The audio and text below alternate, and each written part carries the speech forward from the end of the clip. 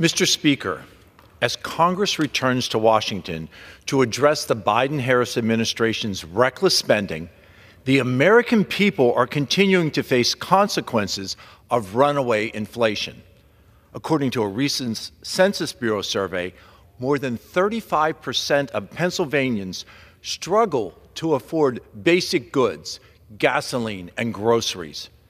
With prices rising by more than 20% since President Biden and Vice President Harris took office, it is the American people who have been left to pay the bill for the administration's failed spending policies.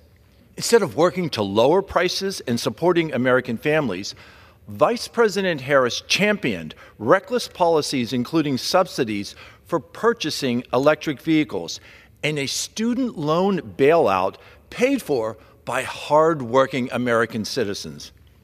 America cannot afford another 4 years of far-left spending.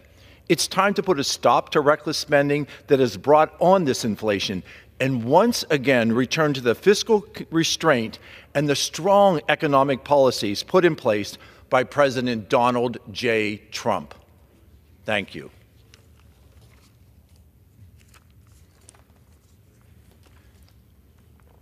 Mr. Speaker, from the dairy farms, cornfields, and orchards of Pennsylvania to the cattle ranches of the Midwest, American farmers produce the meat, the dairy, and the vegetables that feed American families.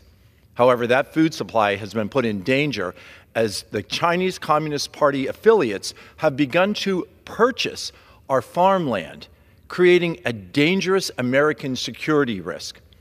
By adding the Secretary of Agriculture to CFIUS, we can create the oversight that is needed to prevent our farmland from being purchased by the Chinese Communist Party. It's time to pass the Protecting American Agriculture from Foreign Adversaries Act to ensure that the CCP is not continuing to make purchases in the production, in the development, in the transportation, or storage of our food supply. Food security is national security. Shielding these assets from outside interference will help to ensure that the American interests are the top priority for the farming industry.